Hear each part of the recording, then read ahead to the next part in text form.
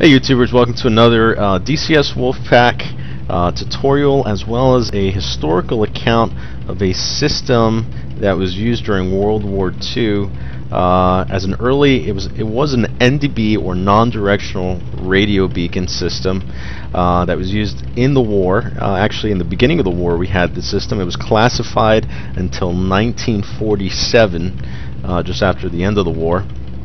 And if you're familiar with just regular Ndb navigation, you know it's pretty simple. You just tune in your radio, your ADF radio, to the frequency of the Ndb. The little arrow on your automatic direction finder, or ADF, will point to that station. You basically get the needle pointing straight forward, and you will head directly to that station. Ndbs are still used today. And I want to talk about the World War II system, however. And the YG system was for land. The YE system was for aircraft carriers, and it was a UHF system, and it was an Ndb. So if you jump in the B-17, the Ndb system works exactly like it does today for the most part. You just set your station. And if I pull up my map here, there's various stations. You can see CM, the airport that we are at right now is it's AM. So if we jump in the B-17, you can actually tune to any of these stations. Use your ADF. It's probably called something else back then, and that's why B-17s were called Pathfinders, because they had all these high-tech navigational systems. They also had an early ILS system called the Lorenz system. And then later on it was changed to something else, but basically that was the precursor to ILS. So let's say you had a ship out here and it was transmitting on this beacon. You could just tune to that frequency, and the B-17s could find it very easily. Now, an airplane like the P-51 doesn't have that option. Okay, if you're using non-realistic navigation, these little double arrows here, those will point to your waypoints, so they're not really doing anything. It's not. This is not. It's. You know, I always thought this was an ADF indicator, and it's not. So, I guess they're dropping bombs somewhere back there. Well, let me get back to the YE and the YG system. So it is an Ndb system, and the way you tune that, when I created the mission. Actually, this is Max Stone's template here for the Big Birds and Little Friends campaign. But I added a, you can see the little radio tower right here. You can kind of see it. And I'll tune to it right now. And it'll say HK or YG. This is the land navigation system. So the land navigation system, pretty much the code stayed the same. Now you got to understand, this is a classified system. So people, Plaid's going to talk about it. It was a top secret thing, and the codes were top secret. So what the non-directional radio beacon would do is that it would transmit different frequencies in 30-degree sectors. So from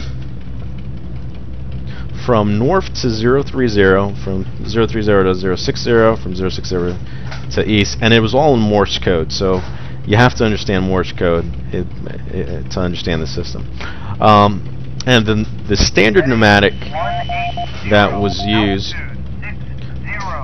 and I'll see if I can remember, get it right, was: did Willy really kill a nasty, ugly German man last Friday, Saturday? Okay, and that was the pneumatic that pilots memorized to try to remember the standard codes. Now, on the carriers, the codes would change all the time. Sometimes they change several times a day. Sometimes they just use one code and it would be posted. But the standard code that you'd always fall back on, not fall back on, but the standard code that was used frequently was this pneumatic. So from 030 is did, so that's D, and you should be hearing the identifier for D in Morse code. So the next time the beacon comes on, let's listen.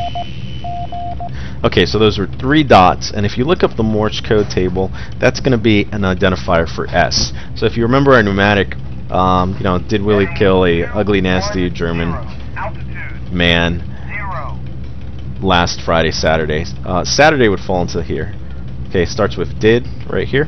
So Saturday would fall into here, and that would mean that our beacon is transmitting between north and 330s, between here and here. Okay, and you always got to remember that it's a from indication. So even though it's transmitting from here to there, that's the way the beam's going, that way.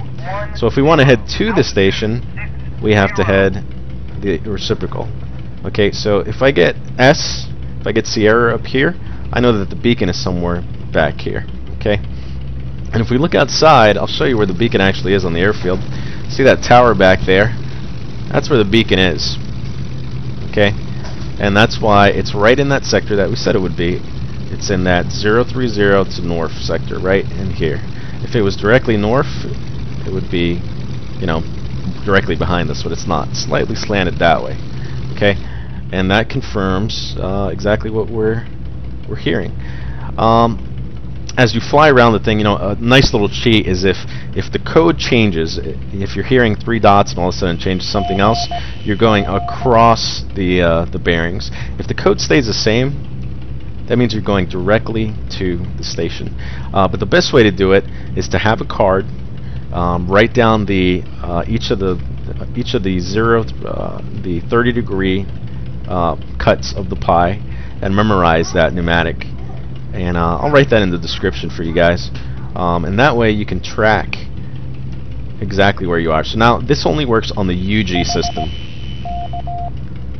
As you notice, that changed slightly. That was the signal for D. Okay, so which is up here. So it's kind of saying you're mostly here, but you're kind of picking up this little section right here as well. If that makes sense. So as you travel across these, they will change. The best way to do it is to, you know, write down a card and just write down the pneumatic. Not the pneumatic, the memory item. You got to remember, this is only for the UG system. So when you change your beacons here, it will say UG in parentheses. Now the carriers, from my understanding on IL2, just like real life, they will actually randomly generate a code for that carrier for that map. So it's never the same. I don't know if they've changed that since the 4.10 map. Anyway, I'm talking way too much about this.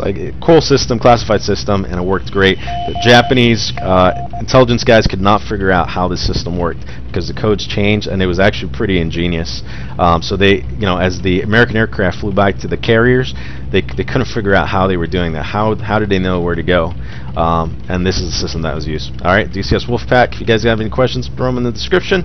If you're interested in IL2 stuff, go ahead and submit an application, and we'll see you guys in the air. Burn around.